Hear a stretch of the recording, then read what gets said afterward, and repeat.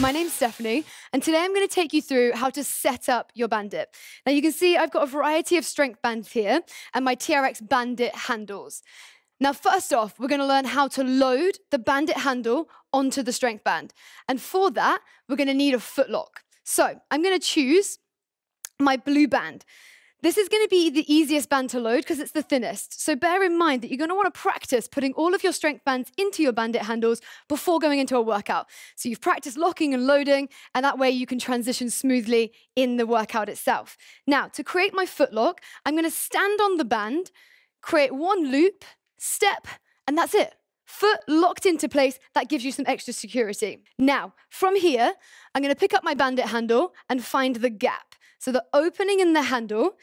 To load my strength band, I'm going to stretch. So I've got my foot locked so I'm secure. I'm going to stretch the band and place the band into the top of the opening. That way it easily slides in and locks into place. Now, when we work with strength bands and our Bandit handles, we always want to make sure that we're positioning the pull of the band away from the gap of the handle. So you can see I have my strength band at the bottom of the Bandit handle. Now, as I mentioned, the strength bands are all different thicknesses. So you're going to want to practice loading each different strength band into your Bandit handle. And when they're new, they do have a slickness to them. That will wear off in time. Also, your Bandit handle might open out a little bit in time. Don't worry, that's all good. Now, setting the gap is going to be essential before every movement. Don't worry, each of the coaches will guide you through that during the workouts.